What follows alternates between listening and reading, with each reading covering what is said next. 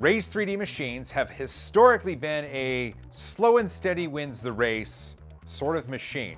I've had lots of experience with these machines. I've had the N2 Plus, I've had the Pro 2 Plus, and I've had 2 of their E2 machines. Recently, at Formnext in Germany, I was given a peek at something they called hyper-fff. Essentially, hyper-fff from Raise3D utilizes Clipper. Somebody say Clipper? To implement input shaping. I was blown away because historically, Raise3D firmware has been closed source. Oh, but Raise3D, with a trick up their sleeve, went the open source route with Clipper, and I saw it firsthand at Formnext. I thought, this is wonderful. Once I got home, they reached out and they said, Joel, it was great to see you at Formnext. We're really glad you're interested in it. Do you want to see it for yourself? Boy, howdy. Before anything though, what I had to do was print something special. This helmet is for the armorer in The Mandalorian. And this is from the Hex3D Patreon, and it's glorious. If I got some padding in here and kind of let it sit up here, like I could totally wear this. It's stuck to my cheeks. This is the way. This helmet in Raise3D PLA was printed in 4 days, 12 hours, and 11 minutes. That is an extraordinary amount of time. Now, I wanted to lay down some base prints utilizing default profiles within IdeaMaker.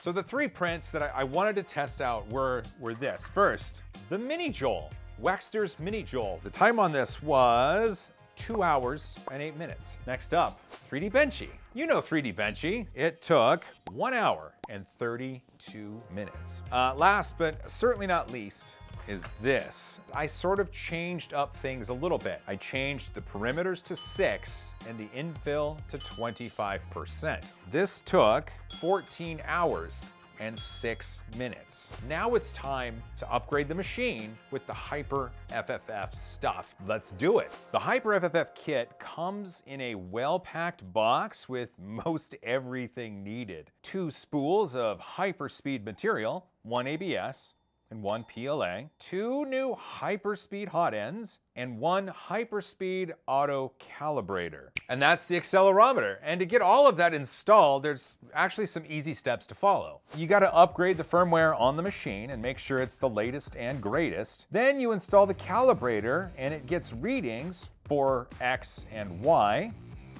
And once those are required, you can install the new hot ends. Offset measurement prints are then printed out. Then you're off to the races. Hyper fast, but is it? So to find out, I ran the 3 prints that I did before, the Mini Joel, the Benchy, and the bracket, through IdeaMaker's hyper-fff profile for standard. And I ran PLA, so let's take a look. First up, Mini Joel via hyper-fff, 1 hour and 9 minutes. 3D Benchy, 51 minutes. Last and certainly not least is this bracket. I did change it for 6 perimeters and 25% infill. I think that's fair. 4 hours and 24 minutes. What about a helmet?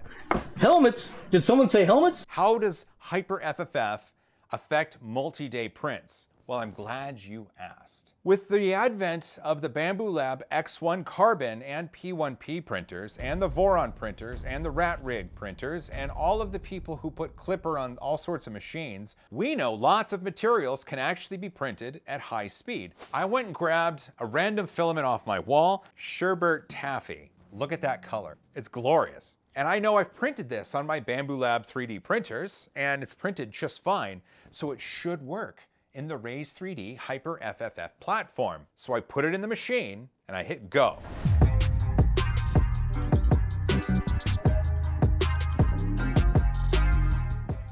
Look at that.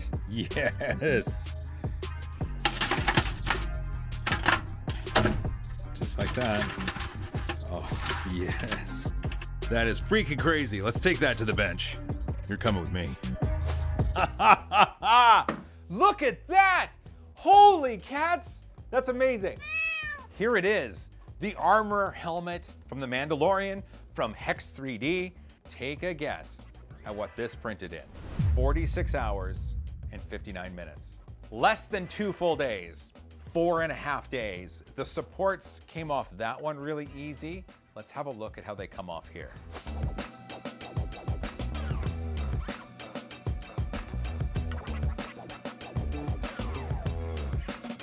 I am really impressed with the quality here. I want to put it on my head. Okay, that's not so bad. Oh, geez. Oh, this is the way. Let's put the models side by side. They both turned out great. Like, they both turned out great. I think the helmets are fantastic.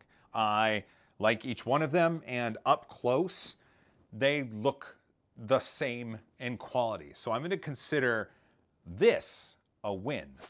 How about now I give you a chance to have a look at the models, because you know, I can say one thing, but you really need to take a look for yourself. So here's two mini Joels. Here, I'll give you some profile there, the backside. Crazy enough, the Joel crotch is better on the high speed. 3D benchy time. There we go, 3D benchy. So this one is the slow speed one. This one is the high speed one, and I can tell because it's got the brim on it still. I see some stringing over here. It appears that the high speed is of a higher quality.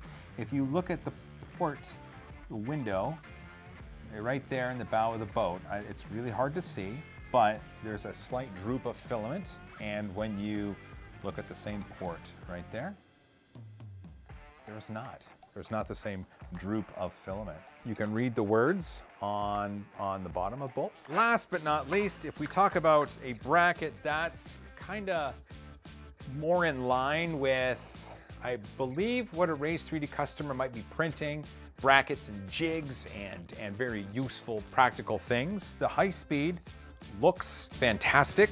Dimensionally, it is the same. It's still got the brim on it. I just took everything right from the printer. I did experience some lift on the slow speed. Well, with the brim, the high speed did not detach from the bed.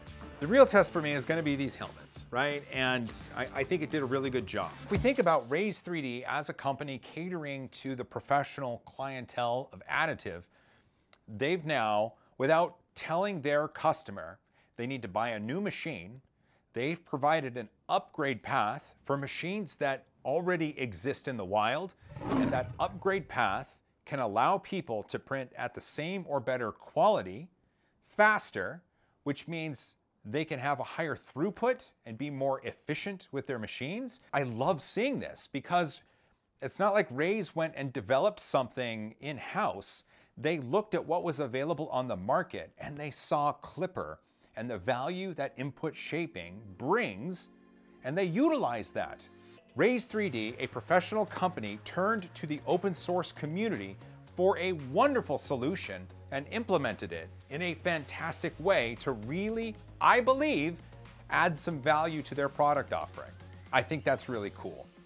I'd love to hear what you think, and let me know down in the comments, because if you made it this far, you are awesome. Don't forget to hug each other more and fight for a cause you believe in. Print all the things. And as always, high five.